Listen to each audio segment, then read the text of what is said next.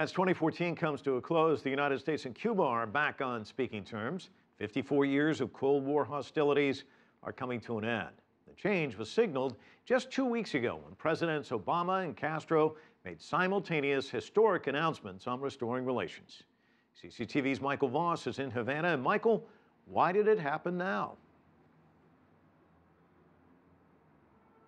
Mike, for President Obama, the midterm elections are over. He's not seeking re-election. And by doing it now, it allows 2 years for the whole process to settle in, potentially making it harder for the Republicans to overturn it should they win the White House. Then there's the question of the prisoner swap. The American prisoner, Alan Gross, was said to be suicidal after 5 years in a Cuban jail. Had he died here, it could have set the whole process back 50 years. And it's hard to stress just how important the case of the Cuban spies is for this country. They're considered national heroes. The government has been campaigning for 16 years internationally to secure their release. Now, President Raul Castro has done it.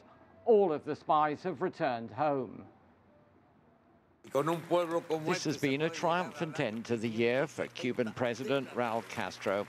After months of secret negotiations, he secured a historic agreement with the United States to end more than half a century of confrontation and restore diplomatic relations.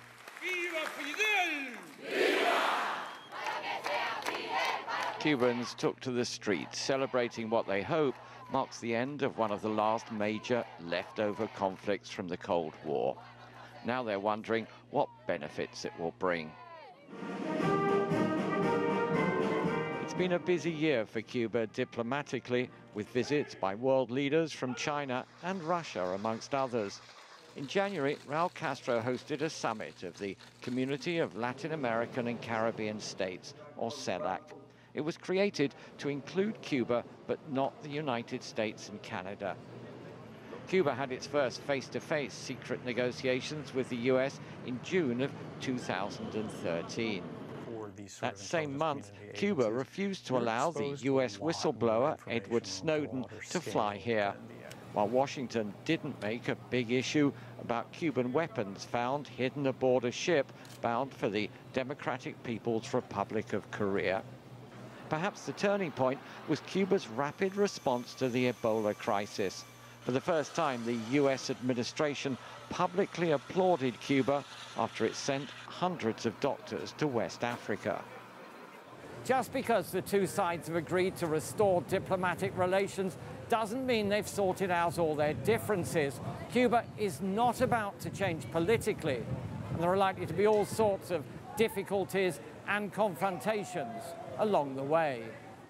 Already there is conflict over this woman, Joanne Chesimard. Assata Shakur, as she is now known, is an American fugitive convicted of killing a police officer. She escaped from prison and fled to Cuba in 1984. The US wants her back. Cuba says it granted her political asylum.